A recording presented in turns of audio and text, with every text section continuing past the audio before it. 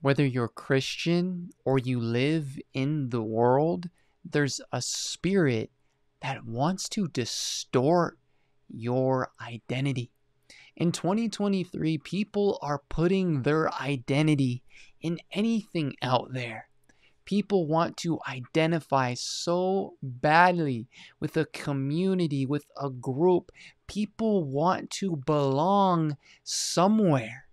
You see this very clearly in the LGBTQ plus, right? They're just longing to identify. So they'll change their sex attraction. People are switching their gender because of a spirit that's distorting their identity. We see people that are even leaving their kids and their wife so they can switch their gender and put their identity there. Even in the body of Christ, there is a spirit that wants to take your identity. I see it all the time in Christianity. There's a spirit that wants to distort your identity. Christians are longing for titles. They're longing for positions. They're longing for the recognition of man. So they're putting their identity in a ministry gift. To be an apostle, to be a prophet, a pastor, a teacher, evangelist. These are ministry gifts. Ministry gifts, administration gifts, point blank, period. You function and you operate in this gift.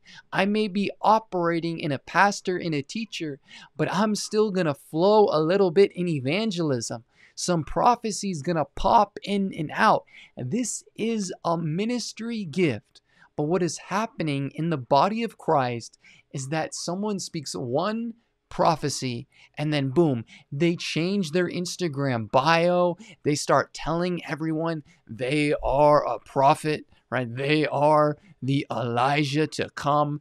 They are prophet Samuel, they're prophet Job, they're prophet Billy, they're prophet David. They put their whole identity in being a prophet. They put their whole identity in being a pastor. If you want to put pastor in, your bio, if you want to put prophet in your bio, it is what it is, right? That's okay. But it's different when you put your whole identity in that. And then what happens when maybe they lose that position? Or maybe they don't have that gift anymore because the spirit of Saul entered into their heart and now they're lost and they're forcing a gift that they don't even have anymore. And they're going through depression, trying to seek the approval of man in the background because they put their whole identity in that gift. Christians are putting their identity in a church title. The world and people of the world are trying to put their identity in their significant other. A lot of people put their identity in their job.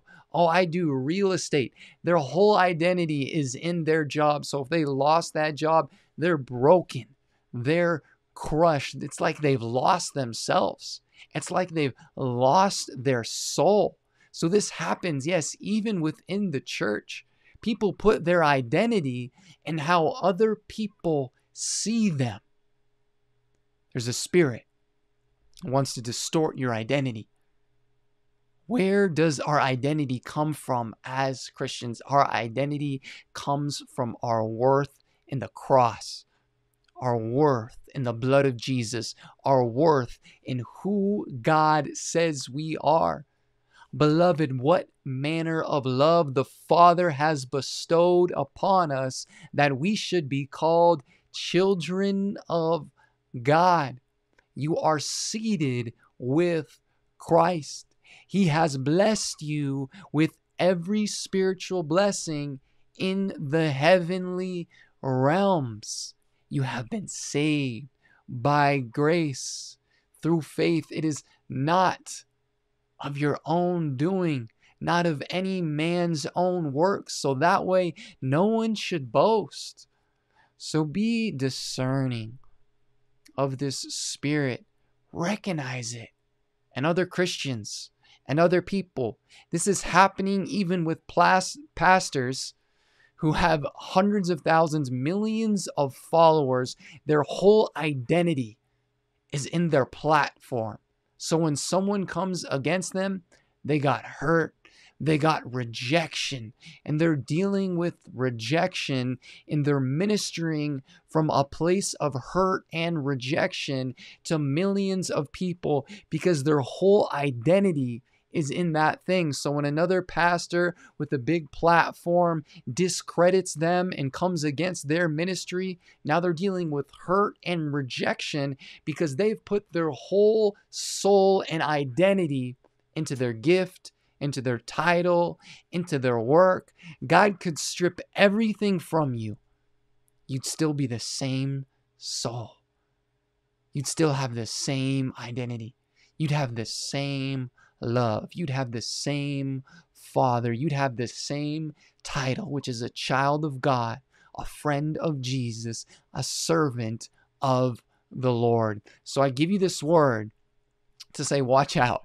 Watch out for this spirit that wants to take your identity, whether you're in the church or not in the church. I believe if you're watching this, you're rocking with Jesus. You're in the church.